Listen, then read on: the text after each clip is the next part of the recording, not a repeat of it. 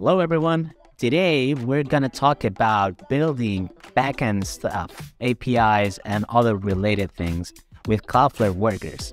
Okay, Cloudflare Workers, it's a service that Cloudflare offers, and we'll get deep into this in a second, but I can tell you that it's really, really powerful.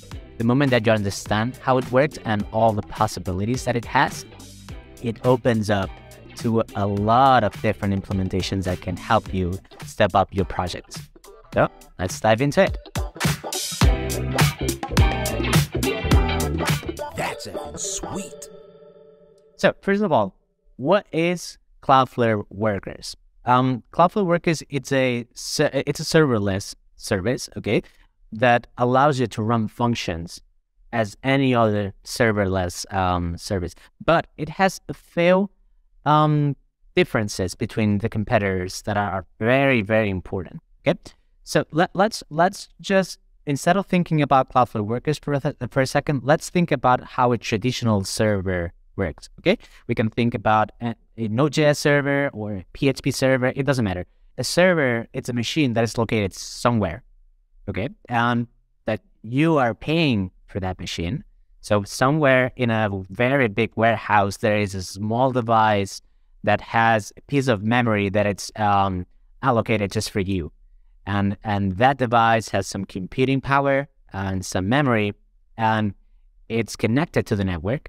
And then it has some requests that are coming in the device, and the device processes those requests and outputs some responses. Okay, that's a server, and this is how servers have been traditionally since the beginning of internet. Okay, that server, it's a physical machine that is located somewhere. And usually when you pay for that, when you have one of these services, you are paying a fixed amount for a dedicated machine. So maybe you're paying just $5 for a very simple machine that it's also shared between many other users, or maybe you're paying more money for a specific dedicated machine that just for you, that has a specific amount of memory, a specific amount of computing power, etc.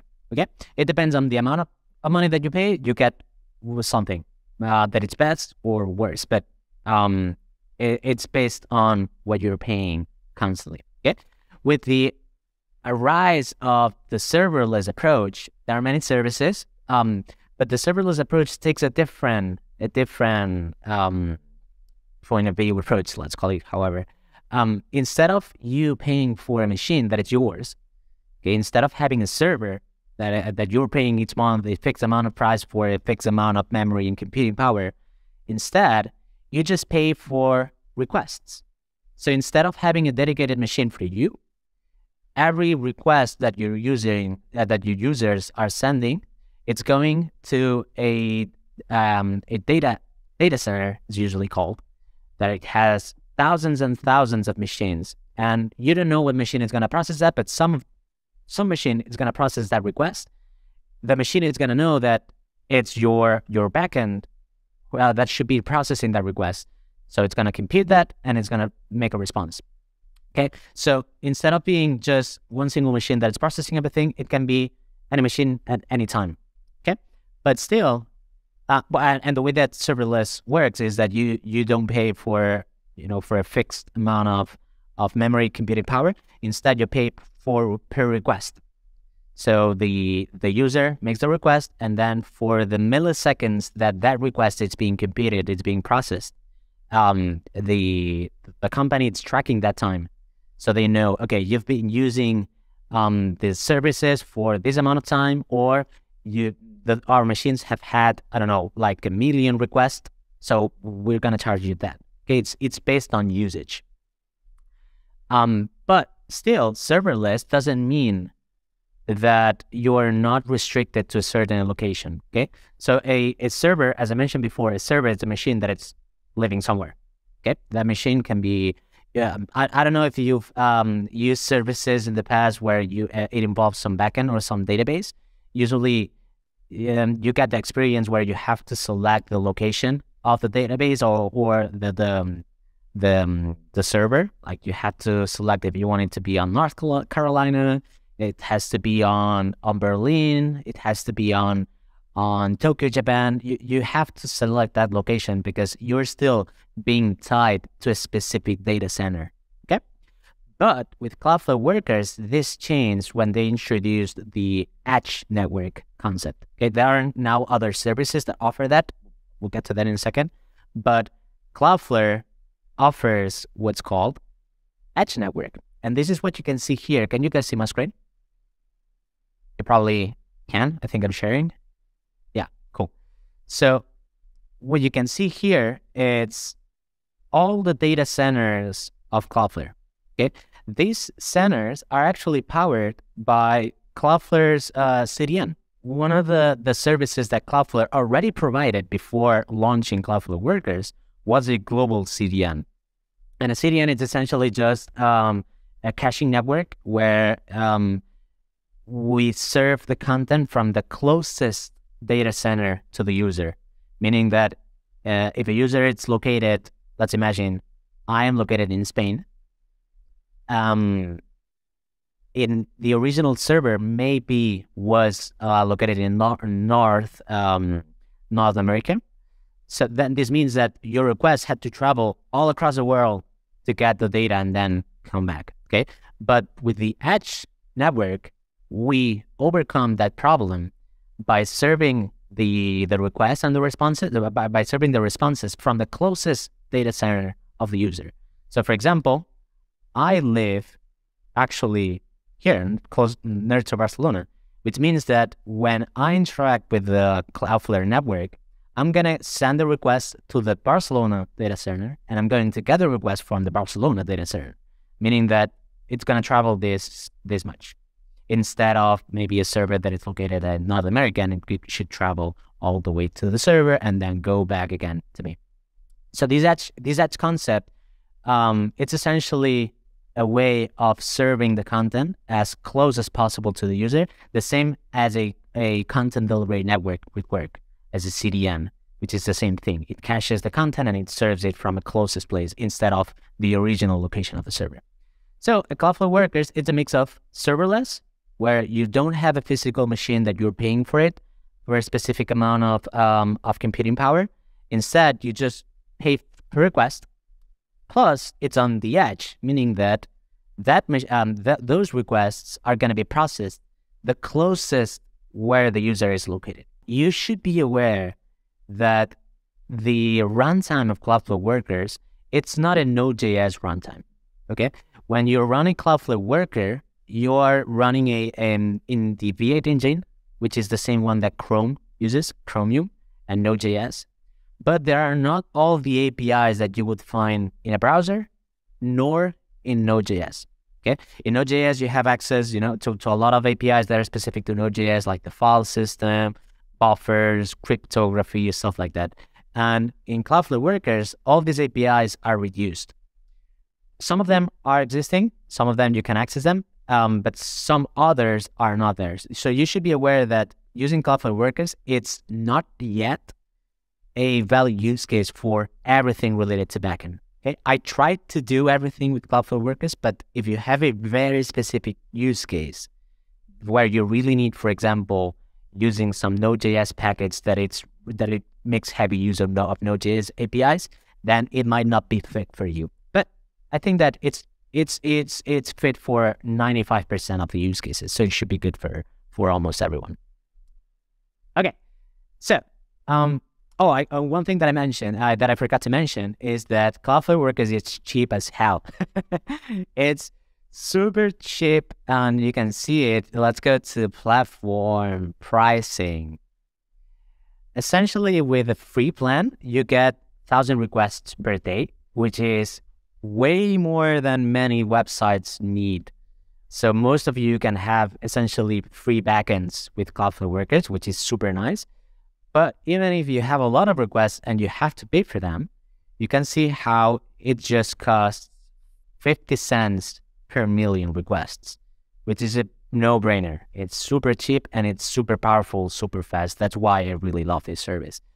Let's just jump into something that Cloudflare already provides. By the way, I'm checking the developers documentation. So you can find it if you just Google Cloudflare Docs or Cloudflare Workers docs, even better. Okay, you'll find some guides. It's really detailed, so you can follow along even if I'm not streaming. You can just check the docs. It's really powerful. But one of the things that they offer, and let's start with that, it's in the learning docs, they have something called the playground. Cloudflare Workers, it has a very simple API. This code, it's all you need to create an API endpoint. Okay, that's it. There's just two things going on. A listener, which essentially listens for any requests that are coming, and then a response. That's it. Request, response, you got an API. In this case, this is a hello world API, but we can try to do more stuff. Cool. So let's inspect what's going on here. And we can change that. Let's just change it for a second. Let me save. Okay, and it's going to refresh automatically. Now we're getting here hello world. Okay, this is a very simple get endpoint that is returning this response. Like that. So what do we need to know exactly in Cloudflare? Essentially, as I mentioned, request and response. So let's inspect what's coming every time that we get a request, and let's inspect what let's see how we can respond from that server. Okay. For now, I'm sticking to just a plain vanilla JavaScript here, but in a second, we'll move into local development because there are some tools that make it even, the development experience is even better when you go to local and use some tools. You'll see that. So fetch, we got here an event. Okay, this is the event, the request that we're getting. And the event contains a request, but also contains a couple more things, I think. It contains, let's just console log event, like that. Okay, let's save this. And this event, it's what they call a fetch event that contains the request, and then it also contains, I believe that we actually don't need to know anything about this. We can just jump into the actual request. Okay, the event contains a request, and this request has a body, has some headers, and also has some information that is specific to Cloudflare. It has a method. Okay, we'll get deep into methods also. If you don't have experience about backend, I think it will be nice to know. And it also has the URL where this event was emitted. Also, you can check the body, etc. Okay, so people can send some data into this endpoint. We can process it. We can do whatever we want with it, and then we just need to return a response. This response, it's a regular response interface. Okay, so the Cloudflare environment, the Cloudflare runtime, tries to use the platform as much as it can. So both the request and the response objects are the ones that are built in the V8 engine. So the ones that are official in the JavaScript language. Okay, so the response has to just, it just needs two things. The body that we're returning, and then some optional options where we define, for example, the type of content. We can define some headers with it. So imagine in here, let me just go on the playground. Right now, we're just returning some text. And as you see, I can update this, and it returns that. But I could also, for example, return an object. Right? I could just have, for example, test. And this is a hey ho object. Okay. And maybe I want to return that. So we would have to say JSON stringify, because we always have to stringify things before sending them.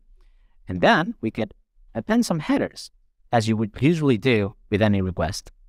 Headers. And in here we can say content type is equals to application./JSON. And now that's it. Now we have an official response. Am I missing something? Not JSON string. JSON stringify, I'm sorry. That returns some JSON. So now here we have already an API that is returning some data. So very powerful, very simple to use. But we can keep improving this. So for today, so you can understand everything that can be done in Cloudflare, I have a proposal for you guys, and it's to create a simple to-do list that is accessible for everyone. So we'll have a Webflow project that will load all the existing to-dos, and there will be a form where all of you will be able to send out a new to-do, okay? And we'll have an API endpoint that, well, two API endpoints. One API endpoint that just returns all the to-dos that exist, and another API endpoint that creates new to-dos, okay? So with that, we can play around and see exactly how Cloudflare Workers work in the background. It's really powerful. What do you guys think? If you agree, I think that I'm going to just create a new project from scratch and we can start doing stuff instead of being here in the Cloudflare playground. Okay, cool. Great. So one of the things so you could start using Cloudflare Workers, as I mentioned, just vanilla, using the regular fetch event and returning a response, okay?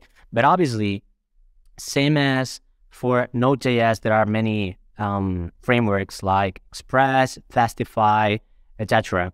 There are also frameworks that exist in the community for Cloudflare Workers that make things very, very easy to do.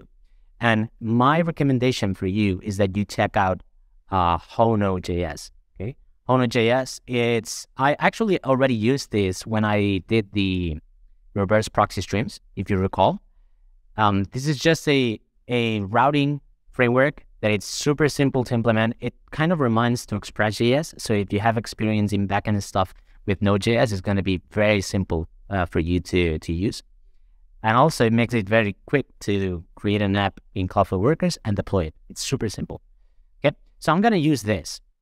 I'm going to follow the docs here to create a new app from scratch, and then we can start playing around with it. Okay, so first of all, let's just follow the getting started guide, and we'll use it for Cloudflare Workers. You can see that it actually works for many different runtimes, but we'll use Cloudflare Workers in this case. Okay, we just have to use npm create Hono and then the app directory. Okay, if you know me, you probably know already that I use pnpm instead of npm. But if you don't want to use pnpm, you can totally use npm. It's up to you guys. Okay, but I'll do npm create and then Hono latest, and I want it to be this directory, so I'll just add a dot. So if I did something like this, my app, then it would create a new folder and would put the app in that folder. But I'm already in the folder that where I want to have the app, so I'll just use a dot, and that's it. So it's asking me a couple questions. First of all, I'm going to use this for Cloudflare Workers, like that. And actually, that's it, because it has TypeScript support out of the box. It's really nice to use. And now the only thing that I have to do is run pnpm install, because it has a couple dependencies. It has the Hono JS dependency, which is the routing framework. It also has TypeScript definitions for Cloudflare, very convenient. And the last thing that you can see, it's Wrangler. Okay, Wrangler is the CLI tool for developing on local Cloudflare Workers and also deploying to Cloudflare the worker itself. Okay, it's this tool. It's developed by Cloudflare. Okay, now that we have installed everything, let's just inspect what's going on here. We just have a new Hono app. That's it. This is the router, and in the app we can add as many routes as we want. In this case, it's just having a single route, the main entry, and we can return something from it. That's it. This is the simplest as it can get. So let's actually run this. Okay, so we can run this by just saying pnpm dev. Okay, because Hono JS already created two different commands for us. One command for developing in local and one command for deploying. That's it. It's super simple. Okay, so let's run pnpm dev like that. And the good thing of Cloudflare Workers is that with the Wrangler CLI, you have two ways of developing. You have a way of developing fully local, meaning that it's your machine that it's processing the requests and it's returning the responses. But also there's another option, which is the default one, that it's actually spinning up a Cloudflare worker in a server. So when you're testing stuff here in local, it actually goes out to a temporary server. It's processing your request and returning a response like it would do in production. So you're getting essentially the same experience as doing requests in production, but while testing it in development. It's super powerful and very convenient, actually. So the only thing that we have to do here is hit B to open a browser. And that's it. We already have our own server running, and it's actually running from a Cloudflare worker that it's deployed somewhere in the edge network. Okay. I can move this to just be fully local if I don't want to use my network, because maybe you're developing offline, or maybe you just want to do it, very fast. Because you can see that if I refresh, it takes like, I don't know, 10 milliseconds, but it could be even faster if you just make it local. So you could turn it local if you just hit L like this.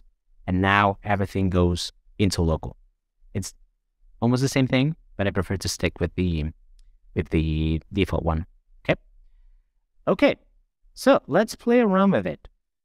What can we do with it? Let's remember that we wanted to do two things. We wanted to have an endpoint that returns all the to-dos, and we wanted to have an endpoint that allows people to create new to-dos. Okay, so we have to create two different routes. For now, we just have one route, which is this one, that it's saying, okay, from the main route, from the domain, just return a response that it's text, and it's hello Hono, like this. Okay, great. Let's just inspect this. From this endpoint where we're sending out a request, we're getting a response that already contains all the headers necessary for us to serve the content as expected. Okay, let's remember that this content is set to be text. So it already includes the headers for the content type, I think, that it's saying, okay, this is a plain text. It also includes some headers from Cloudflare, because let's remember that this is actually coming from a Cloudflare worker that it's deployed already in the edge network. So very, very convenient, because you can see how Cloudflare is already processing that. Okay, we could change that to be, for example, CJSON. CJSON, and this is something that Hono JS provides. It makes it very simple to send out JSON responses. And let's see, for example, that just by typing this, returning a CJSON method from here, then this is, let's refresh, returning already JSON.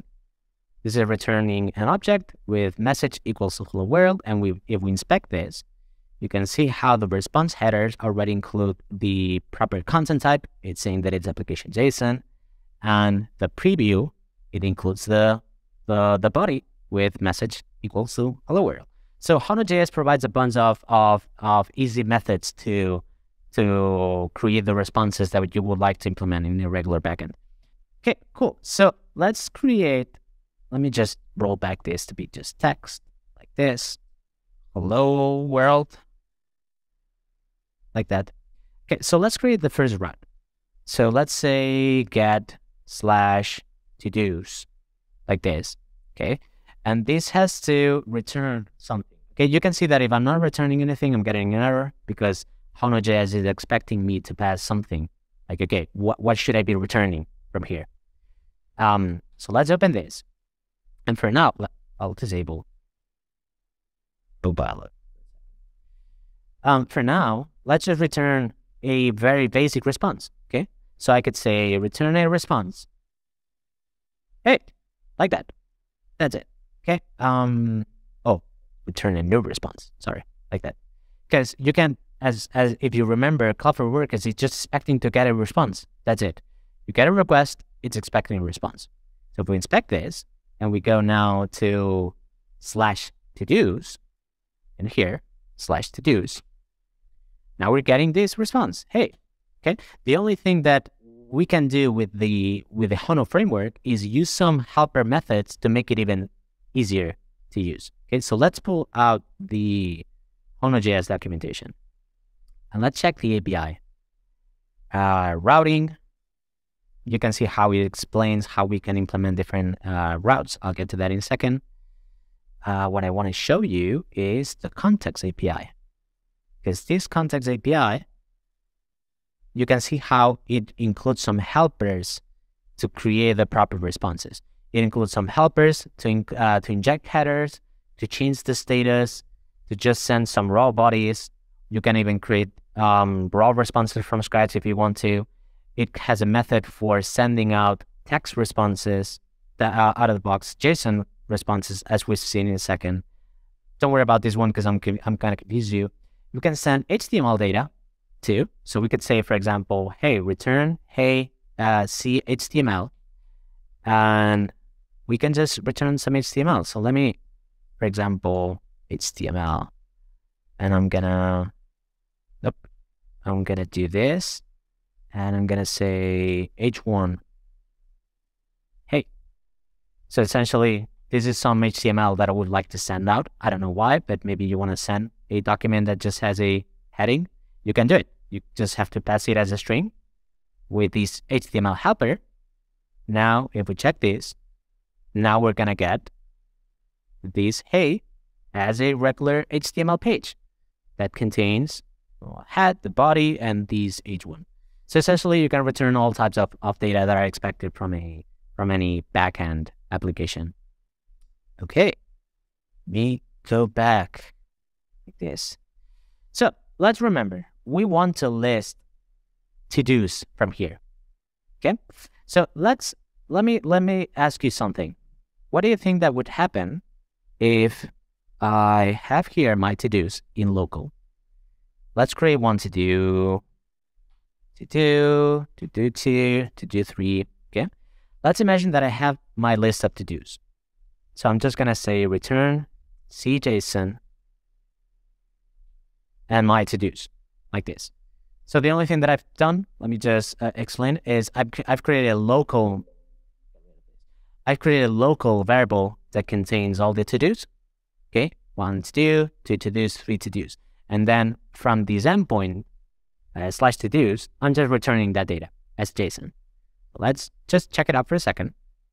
And you can see how I'm already getting the to-dos. Okay, this is good. I can serve some content, and this content could be used by an application, right? But there's a problem. Imagine that I wanted then to create a post endpoint for to-dos like this. And this to-do just does that. Look, Copilot is already smart enough to know it. Actually, I thought I disabled it. So you would expect, okay, because a server, it's running, right? It means that it's going to remember these to-dos variable. And now when I push a new to-do to it, it's just going to store it in here. It's just going to say to-do, the new to-do, etc. So then the next time that we call these to-dos, it's going to return the updated variable of to-dos, right? Do you think it should work? And why do you think that it should work? Or the opposite, why do you think that it would not work in case that it would? Okay, let me go back to here about how Workers works, okay? Let me show you what happens every time that you call a worker. Anytime that you call a worker, okay, let's imagine that you're somewhere in the world. Maybe you're located here in the middle of Africa. I don't know. Anytime that you call an API endpoint that it's served from a Cloudflare worker, your data is going to be sent out to the closest center, okay? And in that center, just a tiny piece of a machine that it's randomly allocated. It's not always the same one. Just one random, they call it isolates. One random tiny piece of a machine, it's going to process that request, okay? But the machine is not going to be the same one on every request. Every single request is isolated. But that's why they call it isolates, okay? Meaning that if I have a friend next to me and that friend is also sending requests to the same website, a different machine is going to process that. A different isolate is going to process that. And same happens for anybody who is on any other part of the world. every time that you send a request to Cloudflare, the isolate, that's how they call it, that it's processing that request and returning a response is, as the name says, it's isolated. It's completely independent. So it's not persistent, correct? This is ephemeral. Every time that you get a request, this is going to be created from scratch, meaning that this variable is going to be created from scratch. All these routes are going to be created from scratch. You cannot have local state. Well, you can if you want to, do something during the same request. Let's imagine that, for example, you do something like, I don't know, it wouldn't make sense, but it would be possible, like text. And then you want to do some calculations, and then you want to say text plus equals to hey, and then maybe if whatever, then text plus equals to blah, blah, okay?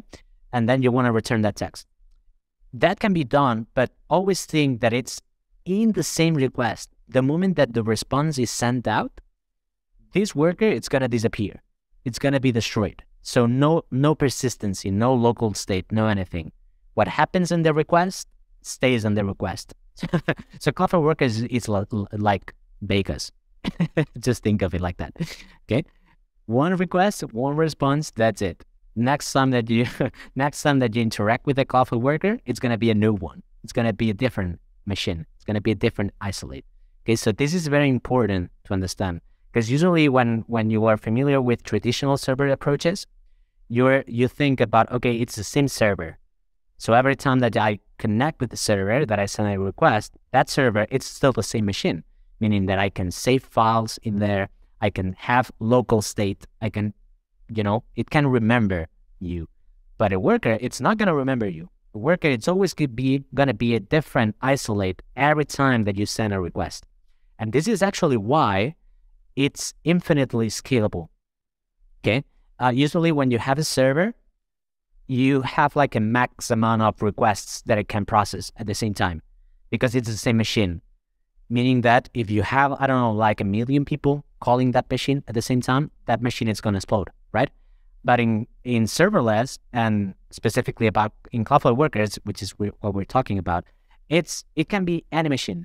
So it doesn't matter the amount of requests that you send out, unless the data center blows up for any reason, for, I don't know, like a bomb or something, you're going to get essentially infinite amount of processing. Doesn't matter. You can throw it out any amount of requests. It's not gonna break. So this is also another very powerful thing about the serverless approach. But anyway, and enough talk. Let's just focus back again to here. So if we cannot have it locally, then what should we do? Right? Because we cannot have it here in the workers. Then where should we store this? We need a database. We need somewhere where we can have this and store it. Okay? We're gonna have an endpoint that will receive a to-do from the user, and that to-do, that data, we have to put it somewhere. So then when we try to retrieve it, that data is persistent. It's staying somewhere and it's not destroyed because of the isolate. Okay? And in Cloudflare, there are actually 2 services that are built in. It couldn't be more convenient. There are 2 services. Each one has its own purposes. And let me show you. The first service, it's what's called KV. Let me see, 1 second. KV. Okay? KV is essentially a key value data store. Let's go back to what I was mentioning. For data persistence, we could use any kind of database. We're not limited to Cloudflare. It means that if you have a Postgres database that it's hosted somewhere, you can use that. If you want to use MongoDB, you can use it. If you want to use Firebase to store the data, you can use it. It's completely fine. But Cloudflare also has 2 built-in data storage methods. One is the Cloudflare KB, and the other one is Cloudflare D1. Okay? Let me just explain super quick. Cloudflare KB is a key value pair storage, meaning that it's a very, very, very simple way of storing stuff. You can just store stuff by passing a key and a value. That's it. It's not a table. It's not a NoSQL database. It's not a database at all. It's just a simple storage where you can send stuff that it's identified with a key and that contains a string value. And you can think of it the same way that the local storage works. So if I do something like local storage set item like this, and I say, this is my key, and this is my value like this. This is the same thing of Cloudflare Workers, of KB, sorry, but it would be on the server. It would be on a data center instead of in your machine. So you can send stuff with a key and a string value. Very simple, and this is what we're gonna use today. But if you have a more complex use case where you really need to store stuff in tables, there's a service that's called D1 that it's still in beta, but it's essentially a database. It's a I think it's a Postgres. So it's an SQL database where you can create any amount of tables and you can consume that. And the advantage of that is that it's still in the edge, meaning that the database is located everywhere instead of being on a specific data center. So it's still following the same concept of having the data as closest as possible to the users. Okay, but I don't want to give you too much information. Let's just go and use KB. Okay, so the first thing that we need to do is create that store. Okay, and I'll just go to Cloudflare, and here this is the Finsweet account for Cloudflare. And inside Cloudflare, you will see that there's a section called Workers, and Workers essentially has all the workers that are currently deployed. In my case, I'm just gonna, sorry. In our case, we have a bunch of workers. We have one for the Finsweet accounts. We have one for the Noble Airtable. We have one for the reverse proxy. So we have a bunch of workers that we use. And then also there is this KB section where you can create what they call namespaces, which is essentially a store. Okay, and I'll create that. So let me just create one. And for now, I'll call this stream to-dos like this. Okay, and that's it. That's already deployed. That's already we can use it. So I can access it, and here in the UI, I could say, hey, random key, whatever, and my value. Okay, whatever, like that. So I'm already able to send out data from here and to consume data also from here. So the last thing that we have to do is just, okay, how do we access this from a worker, right? We have to somehow connect this to a Cloudflare worker. One of the things that I wanted to say, just some explanation, so I'll just do it super quick now, is that when you have a Cloudflare worker project, there's this file called Wrangler that contains your configurations in case that you have to pass some settings. By default, you just would have to worry about a name. So for example, let's call this stream Cloudflare Workers, but you can call it however you want. And here we can pass some information. Okay, and the information that I need right now is just I want to access that KB store that I just created. So I'll just have to pass it here. And let's say workers KB, I think. Nope. Or maybe, yes. Yeah. So I'll just have to pass this KB namespaces. And I have to pass the binding.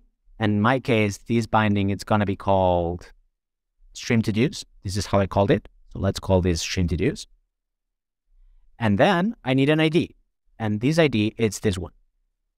And automatically now, Cloudflare is going to know, okay, we have a binding to this KB store. We know that it's called stream to dos, and the ID is the one that identifies this. So now I can already access it. I can send out data to it, and I can receive data from it. Okay. And one last thing, because we're in local, I'll create something additional that's called preview ID. And I'll do the same, okay? This is just to make it local instead of deploying in production. Let's deploy this just now, super quick. Because so far I've just been showing you how to use it in local, but I want to show you first how easy it is to deploy this worker. Okay, before moving on with the KB store, let's just remember we have two endpoints. We have an endpoint that is returning hello world when we hit it, and another one that is returning these to-dos that it's static, so it, it's not very useful, but it works. Okay. So if I run this pm deploy like this, pm deploy, the first thing, pm run deploy like this. The first time that you do this, you're gonna be prompted to log in into Cloudflare because you have to identify to Cloudflare. But I'm already logged in, and now that's it. It's already deployed, and Cloudflare very conveniently creates a temporary URL for me, and I'm just gonna send it out here. So it took me literally 10 seconds to deploy an API that is available all around the world, that it's free for me because I'm not paying for it, that you can access, and it can scale infinitely without worrying about anything. So maybe now you can understand why this is so powerful and why I'm a big fan of it. Okay, so you can access this. You can also access the /todos. So you can also access that endpoint. Okay. And if I want to do any changes, let's say, for example, instead of saying hello world, I want to say hello Gabriel, like this. I have my changes. I'll just do pm deploy again. And we're going to wait, I don't know, 10 seconds, something like that. This is your moment, Gabriel. And that's it. So now if we visit again, now we get hello, Gabriel. So look how easy it is to deploy a worker. Look how easy it is to connect to other services like KB. I'll show you in a second. We can extend today's stream like 10 minutes. It is very simple to do everything. It's super simple. Okay? And let's go to my dashboard in here. And this is my Cloudflare dashboard. I'll go to Workers, Overview, and we can see that the stream already contains the worker that is deployed. And this worker, it gives you a lot of metrics, a lot of information. You can see all the requests. You can see how long is it taking of CPU time. You can even add some logging into it. So you can literally do this. Give me a second, because I want to show you cool stuff.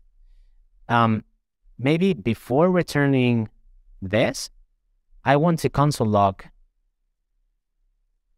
and the body is accessing this endpoint, like this. Okay, and this console log, let me deploy this. You'll see it now in a second, because it's very convenient. It's very powerful. Okay, so it's been deployed right now, and now I can turn on log streams. Can somebody please visit the site just for fun? Just go ahead and open this. Okay, see, I'm seeing all of you guys accessing the site. I can see at real time everything that we're getting.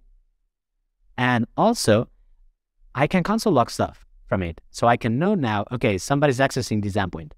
And I can know exactly who is it. I can see your API IPs. You can see exactly everything from the user agent.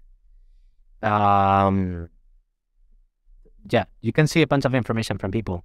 And this logging is very convenient. Maybe you're debugging stuff and you want to know exactly maybe the state of here. Maybe you're having a bug or something. Just slap in a console log and that's it. And you can see live in production how it's being treated. Very convenient. Okay, let's deploy again. Let's stop this. Let's pause this. I don't want to keep logging stuff. And the last thing is that in the settings, we can have environment variables with private stuff, like, some private API keys, things like that. You can add them. And also you can have KB bindings, which is what we already did. Remember that we set it up here in my config file. We have these stream to-dos that it's connected already here. Okay, so let me do super quick something. Let's do, I'll create just one type. Okay, so let me just quickly do something. Let me say, you know what? Yeah, so let me say type context, just 1 second. And in here, there's going to be bindings and stream to-dos KB namespace. And I'll pass that to Hono JS. Okay, so what I've just did here is add some extra types. So TypeScript knows that we have a binding to stream to-dos and that it's a KB namespace. So this is something that Hono already provides, so we can work better with it. So here, let me get rid of these to-dos that are listed here. And instead, we want to list the to-dos from the KB store. Let's remember that the KB store, it already has one record that I created. Let's create another one. Let's say, I don't know, this is the key. And I'll say, Dimitri says this service is cool, like that. Okay. So now we have 2 entries. Okay. Look how easy it is to now fetch this, retrieve this, and serve it to the users. I'll just say items, await, and see, and this is just the bindings. And TypeScript already knows about this because I've passed the information in here. So stream to-dos, and this essentially just has some basic methods: delete, get, list, put, and get with metadata, which we don't care about for now. So I'll just say list, like that. And this essentially, whoops, I need to make it async. And this essentially, it's going to return all the results that we get from these KB. So let me just return this, like this. I'll deploy it. Let's wait a second. And now we can go to the API that it's been deployed to /todos. And boom, that's it. See how easy it is to just have my own backend that serves data from my own data store. This is the end of today's stream. So far, we've seen how to create a basic worker, how to add some routing on top of it with Hono JS. We've seen how to use some of the integrations that Cloudflare Workers has to store persistently some data in the data centers. We've used KB for now. And in the next stream, we're going to deep dive a little bit more. We're going to go deeper and try to create a real application, not just some random test endpoints, but actually do something pretty good. So see you in the next stream. Thank you for being here. If you like this content, leave a like and ask anything in the comments. I will appreciate that, and we'll try to answer you back. And see you in the next Friday. See y'all. Bye.